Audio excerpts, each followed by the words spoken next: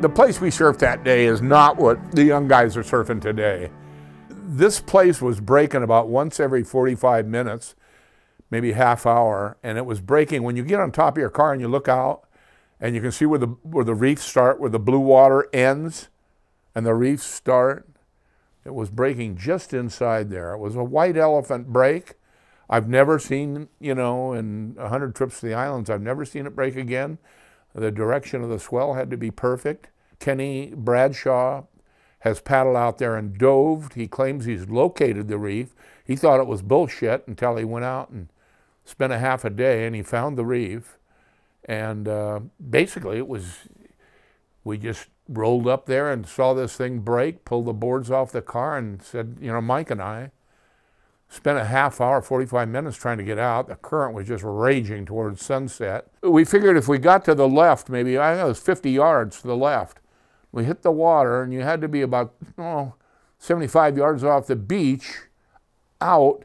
And if you timed it right and hit this little saddle, you might make it through there. We tried twice, got back up, went back up on the beach, and Ricky Gregg was up on top of his car, you know, telling us when to go. Anyway, we paddled out. Boom, we took lineups from Kaina Point and stuff and zeroed on it. It broke once as we were paddling out. You know, you'd look down over the side of your board and coral reefs were going like this and your balls are starting to suck up inside your body because somebody's going to be nibbling on your toes. But they just kept, you know, just swam. And fortunately, the current wasn't really bad. And so we paddled slow, and another set came then, and we were within 200 or 300 yards of the place, and it broke, and I will never forget the wave. It was just, you know, all the pictures of it, it's all gloomy and shitty. When I saw it, I don't know whether there was a break in the clouds or what, but here's this beautiful, beautiful, beautiful line, you know. I don't know how big it was. It was big. It was the biggest I've ever seen pipeline.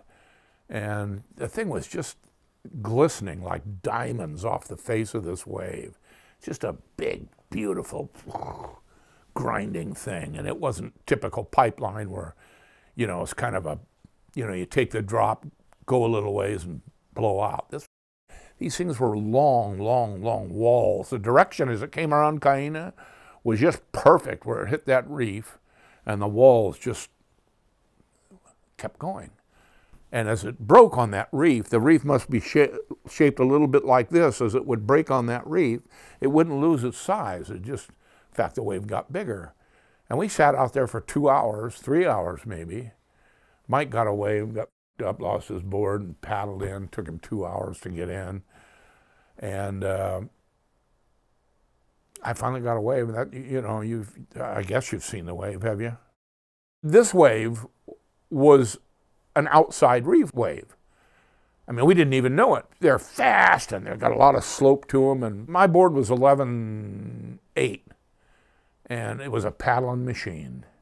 Paddling and paddling and paddling in the last minute, and tails raising and sliding down the face of this thing. And then it just, I couldn't get out of it. I couldn't, you know, about all I could do was just spread out and hang on to my balls and hope for the best. And it went forever. The wave just went, and I could hear the board going, and pretty soon it was going, and nothing, man. And the board just, it just raised off the, and I looked down, and I'm just going like this off the face of the wave, and the wind caught it, whipped it. And you don't see it in the picture, but I mean, I was 4 feet off the wave, spread out like a, you know, pancake, and trying to stay on this thing, and it folded over in front of me. How did you get in? I mean, swimming. I'm a shitty swimmer, and I dog paddled for over an hour.